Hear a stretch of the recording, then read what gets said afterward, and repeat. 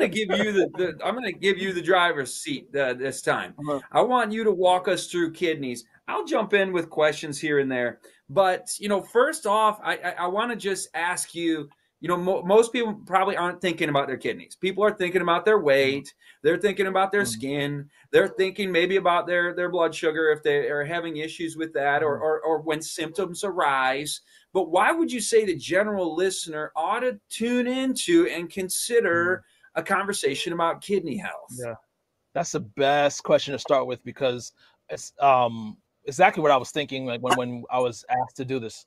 Um, because so many of us really don't pay enough attention to this superhero in our body. It's so easy to give a lot of attention to diabetes because um, so many people have it or should know they have it. There's so much attention to high blood pressure, your cholesterol, even your liver gets a fair amount of attention. But the kidney seems like a silent player in the background.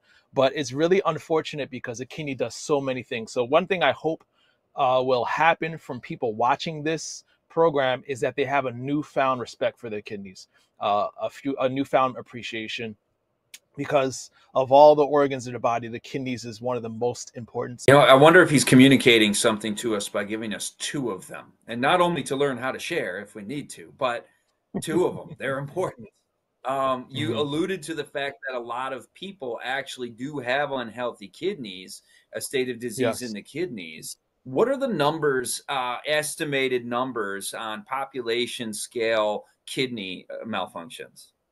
So it's definitely a problem worldwide, but especially here in America. But worldwide, it's a huge problem. 850 million people are estimated, according to latest statistics, to have chronic kidney disease. Right.